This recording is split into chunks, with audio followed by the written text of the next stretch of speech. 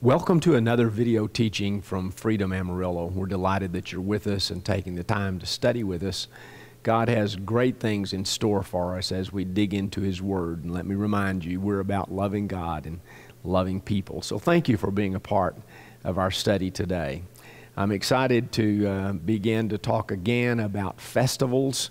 We're going to spend a few minutes talking about the festivals of the Lord. It's time for the fall festivals.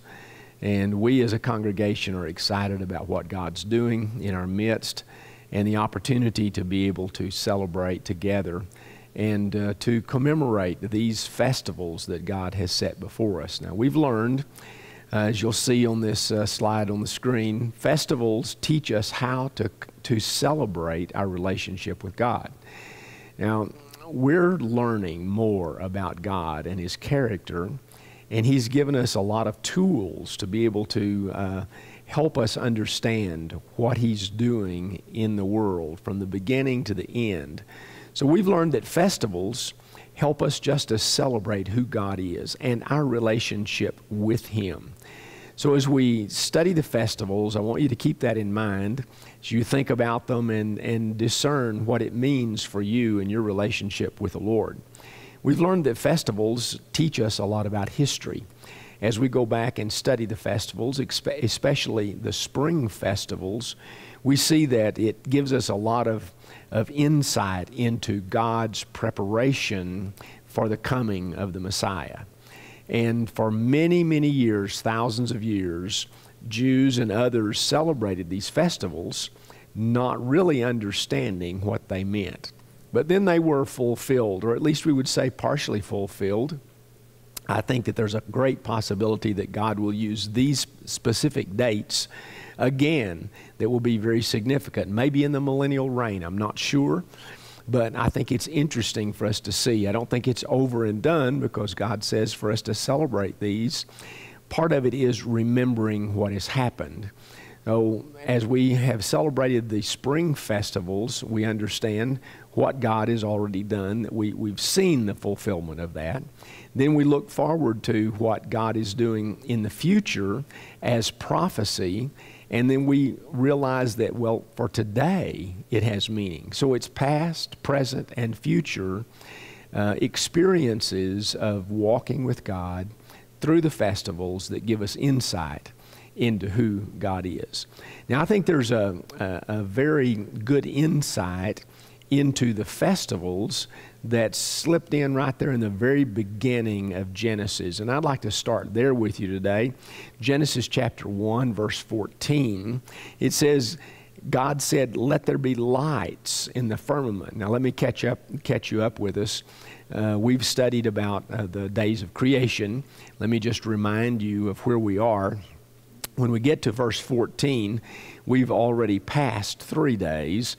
Remember on the first day, beginning in verse 2 through verse 5, God created light. Now He separated the light from darkness, and He called the light day and the darkness night. That was the first day. Day 2, God created an expanse to separate the water above from the water below. That was day 2. Verses 6 through 8. Day 3 comes along, verses 9 through 13. God gathered the water into one place, and dry land appeared, earth and sea. He made vegetation grow, and it was the 3rd day, and it was great. Now the sun doesn't come along until this 4th day in verse 14. So we have to realize that the 24-hour pattern of time was not created until the 4th day. So we don't have any way of measuring or marking time on day 1, 2, and 3. We don't know how long they were. It's immaterial to us about how long they were. But this gives an open door for scientists to put the dates and how long it is, and it still fits perfectly with the creation story in God's Word that day 1, light was created. How long it took before day 2, we don't know. That's God's timing. But then after day 4, He sets up this system of 24-hour rotational days, day and night. He teaches us through this lesson here that the day begins in the evening at sunset and goes to the evening of the next evening, which makes up the day. So in our Gregorian, Julian calendar and the thought pattern that we have of a Greco-Roman, maybe similar thought pattern of looking at times, we see a day starting at midnight. Well, with God and His calendar, it starts at sunset in the evening. So we'll have to look at that as we look at the festivals and see how we celebrate them, when we celebrate them. So on the fourth day, this is verse 14 that we have on the board here. It says, "Look, let there be lights in the firmament of the heaven to divide the day from the night, and let them be for signs and for seasons and for days and for years." Now this is the King James. Many of you have read that for years, and most of our translations follow right along with the ideas that King James laid out there.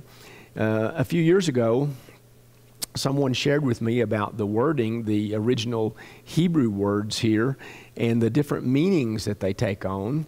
And I looked at that, and we're going to break these down very quickly and just show you. This is about, the first part of here is to divide the day from the night. Now we know that the sun and the moon do that, and that's the first step that he said. And the second thing is to let them be for signs. Now what kind of signs? We have to think and try to figure out. Well, the constellations are signs, and they paint a picture. They're like a billboard that teach us, and all through the Scripture we find him talking about the constellations and how we can actually study those and understand the movement that God has put there. Then he says the next thing is for seasons. Well, I'd always thought spring, and summer and fall and winter and those seasons. And that is a possibility, and that is a correct translation. We're gonna look at that one in just a minute and see how it works.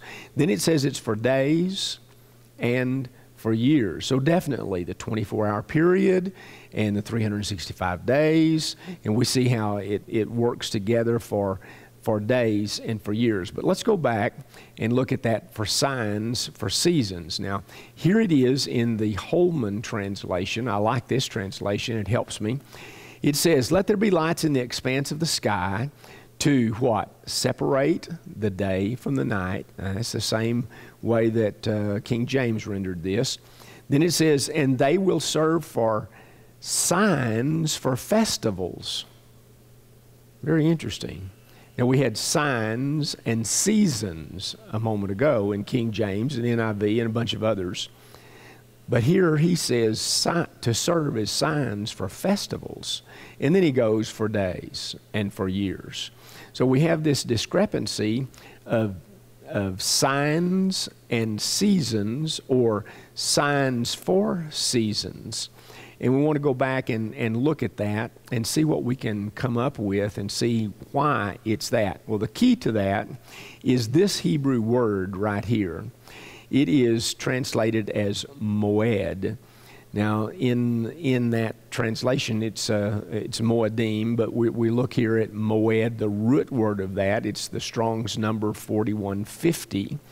And we find when you look that up that it can be translated as season, it can be translated as feast, it can be translated as appointed, or as assembly, or solemn, or even a day. It's very interesting how that works. It's translated many times as congregation. So this Moed is a multifaceted word, and I'm not saying that any of the translators have mistranslated it. I think that God put that in there for us to see that there are some indications from the very beginning about His appointed times. Now, Moed can be translated appointed, it can be translated as times, it can be translated as appointed times. So or it can be translated as festivals, which are the appointed times. So there in Genesis, the first chapter, I think we have the first mention of, or at least indication of, God's plan for His appointed times, His festivals. I believe appointed times are very important for us. I think that not only the festivals of the Lord, the 7 festivals, and then, of course, the Sabbath day is an appointed time.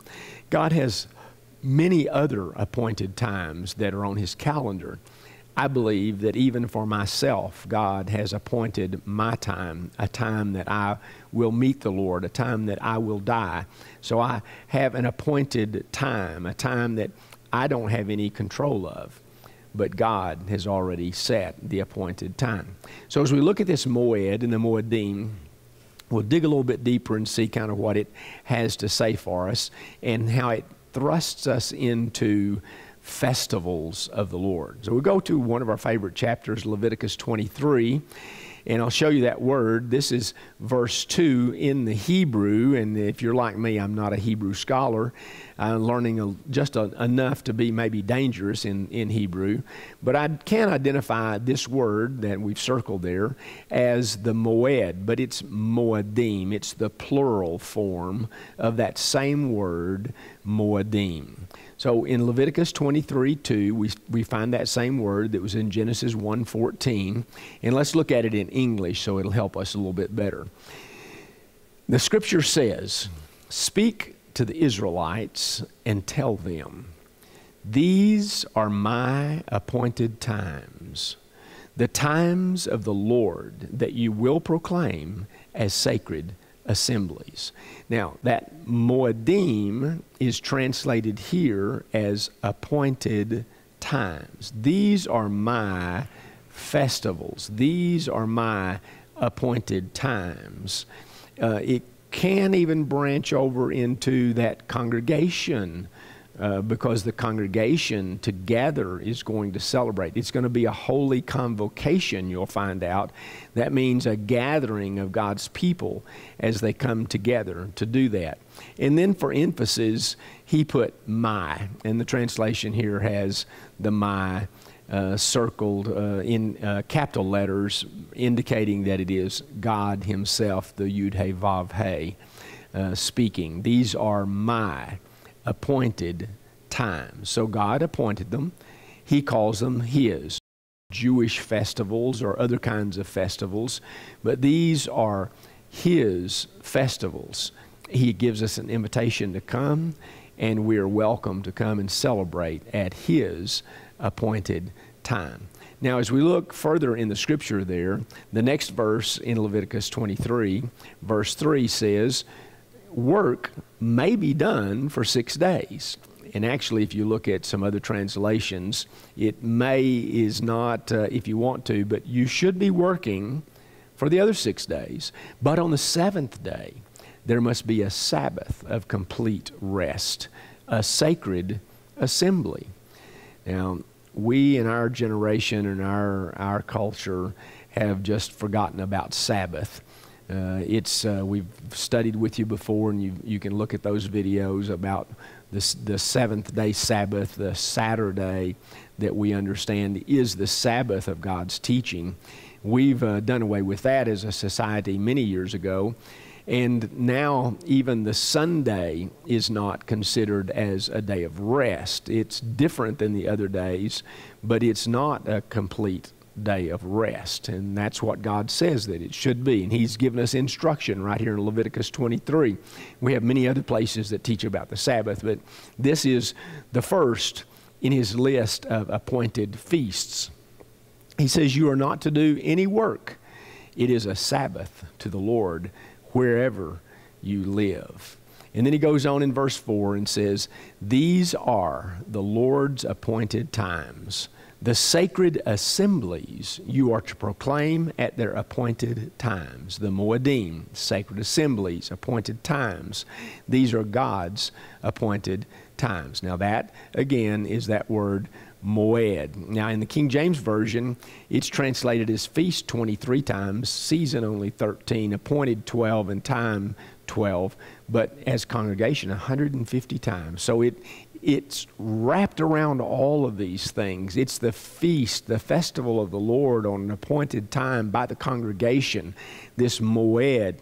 I'd like to understand a little bit more about the Moedim, the Moed of God. This is God's timetable that we're trying to understand. It's a 24-hour thing, but it's a cycle given to us by the moon, and God set it forth from the very beginning, from day 4 of creation, and I think indicated to us that the festivals are coming. So as we look at that, very quickly, let's talk about the festivals. There's prophecy in all 7 of the feasts, and we could spend quite a lot of time just looking at what has already happened and what is prophesied through the Scripture about what is going to happen on these particular days. You can do a little study and find out that throughout history, the festival dates have been very important to God's people, and there are many very important things that have happened on festival dates, appointed times. So the spring feast, we've already celebrated this year. They are Passover, unleavened bread, first fruits, and Pentecost. And we look at those and we realize that each of them has such significance in our understanding, particularly of the Messiah and what He's done and how He's come and died for us. Passover is representative of the killing of the lamb. And you remember, you go back into the Exodus story, and they were told to sacrifice a lamb, take the blood of the lamb, paint it on their doorposts, and they were to eat a meal in haste, and they were to leave bondage and go to a promised land. Well, that's the picture of salvation for us today as we understand what that means. Passover represents the passing over of the death angel during this 10th plague that we have in Egypt. Now, I think, personal opinion, that it was actually the Passover of God, that He hovered over His people like a hen covers her chicks to protect them, and that the death angel was not permitted to get close to God's people, and hence a Passover there. Just another way of looking at it. But we realize that this Passover has been fulfilled in the coming and dying of our Passover lamb. The Scripture teaches us that Jesus, Yeshua, became our Passover lamb. And by accepting His sacrifice, or putting the blood on the door of our heart, we leave bondage and we start toward the promised land on a journey with the Lord. Many times it seems like we're in the wilderness, but God is leading us to that promised land. Passover. Unleavened bread comes next, and we see that it represents the taking away of sin. Now, in the festival of unleavened bread, you are to clean the yeast out of your house. And we see in Scripture that yeast represents sin. So as we look at unleavened bread, we realize that God is teaching us that we are to clean the sin out of our lives. We are to separate ourselves from that. And God is to become the most important part as the cleansing of sin from our life, of unleavened bread. And then we have first fruits, and we realize that God became, Jesus became, Yeshua became the first fruits, as He was represented as the unleavened bread, the one without sin, that sin had no part of, and He was and fulfilled the Feast of Unleavened Bread in His life. And He fulfilled first fruits by resurrecting on the Feast of First Fruits and going before the Father as a wave offering, presenting Himself as the first fruits with many to come. And then, of course, Pentecost. Pentecost, 50 days later, after Yeshua was resurrected and walked with His apostles for 40 days, appeared among many people, then He told them to go back to Jerusalem and wait. And 10 days later, or 50 days, as Pentecost means, they were given the Holy Spirit, and things began to change. Lives were turned around. The church began to flourish, and the power of God's Holy Spirit was upon them. And how interesting we see the fulfillment of these spring festivals: Passover, unleavened bread, first fruits, and Pentecost. Now, it's the time of year for fall feasts. So let's look at those and see what they represent and what they are trying to teach us about God's timing: trumpets, atonement, and tabernacles. We've had the first four, and now we have the fulfillment of the last three. We're looking forward to seeing what God is going to do on these appointed times, on these special days that He's set aside. So the first one to come in just a few days is the Feast of Trumpets. Now, let's go back to Leviticus 23, and we'll skip down to verse 23, and we'll see what God has to say in His Word about the Feast of Trumpets. The Lord spoke to Moses, "Tell the Israelites, in the 7th month, on the first day of the month," or when there's a new moon, the 7th new moon, that's the time, "you are to have a day of complete rest, commemoration, and joyful shouting, a sacred assembly." Now, King James translates that a little bit differently. That was the Holman translation, what you see on the screen. Now let's put King James there and see what he says. It says, "Speak unto the children of Israel, saying, in the 7th month, in the first day of the month," exactly what we've said before, "shall ye have a Sabbath of memorial of blowing of trumpets."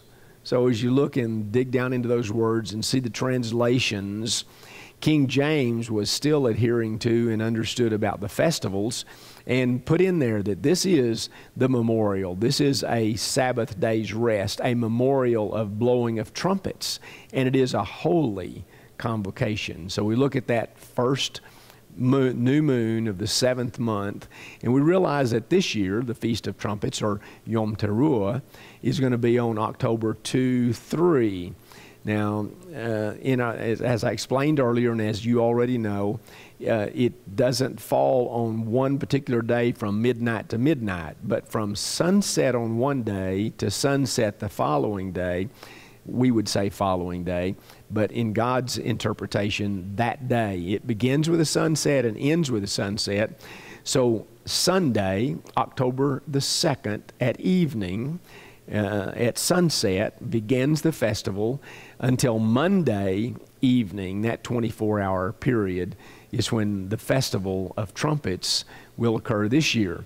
I'm excited about what's going to happen and what God's going to do in our midst. And as our congregation gathers to worship together and to praise the Lord, we're having anticipation of what is going to develop and what God is going to do at this year at the Feast of Trumpets. Now let me show you some scriptures, not nearly all of them, but because we don't have time, but a few scriptures that allude to and give us some indication about what the Feast of Trumpets is all about and how that's going to impact our world in the future. Maybe this year, maybe next year, maybe some other year. We don't know exactly the year, but I believe we do know the date. Here in 1 Corinthians 15 it says, "Listen," this is Paul teaching, and he's sharing with the church at Corinth, and he says, "I'm telling you a mystery." So listen carefully and let's figure out what this mystery is. He says, "We will all fall asleep." Now that was the terminology for passing away or dying. We will all die, but we will all be changed in the moment, in the blink of an eye, at the last trumpet. For the trumpet will sound, and the dead will be raised incorruptible, and we will be changed. Praise the Lord, right? Well, that's an exciting verse. Well, there's some hidden things in there that we need to dig out and see what he's talking about. This is going to happen in a moment, in the blink of an eye, at the last trumpet. Well, so that means there's trumpets before it. Maybe that's the last of the Festival of Trumpets. Oh, but I don't think so, because there are things that we're going to be celebrating even in the time of the millennial reign, we see in the Scripture. But what could it be then? Well, if you look in the book of Revelation, you see a series of trumpet blasts, and maybe that's talking about the last one. The trumpet's going to sound, the dead in Christ will rise. It's at the sound of the last trumpet. Here's a little quick look at those 7 trumpets. 7 interesting number, is it not? Of the trumpets that happen in Revelation, and we find that that 7th trumpet we find in Revelation 11 is the ushering in of the kingdom of God. So I believe that that's when the Messiah, Yeshua, Jesus, returns and ushers in his millennial reign, the kingdom of God. Many would say that's the rapture. That's when all this comes to an end for us. But I would say it comes to a changing point for us.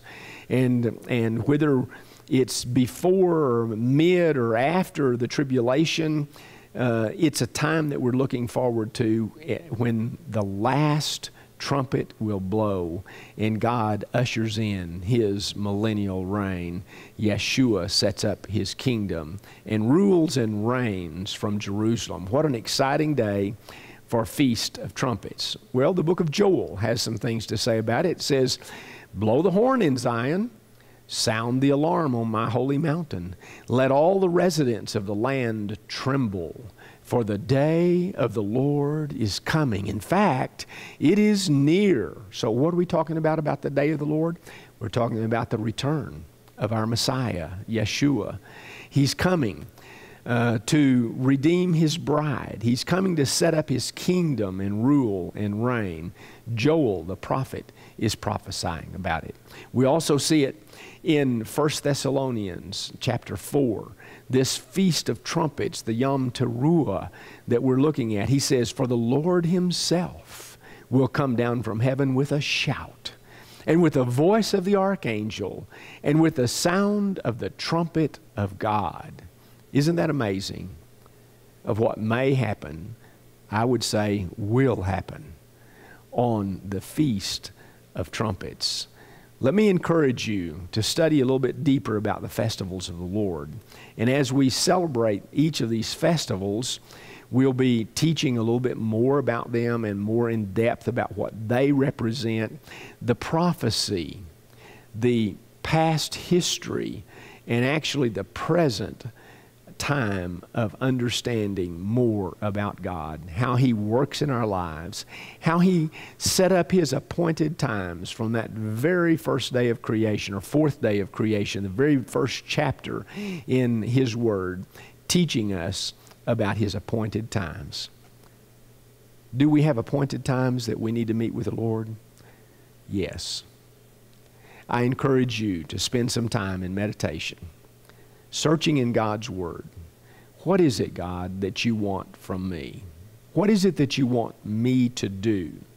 How do you want me to learn more about your character and implement that into my life? These are the things that I believe God teaches us through the festivals of the Lord. Thank you for being a part of this teaching ministry. We look forward to you joining us again. Shalom.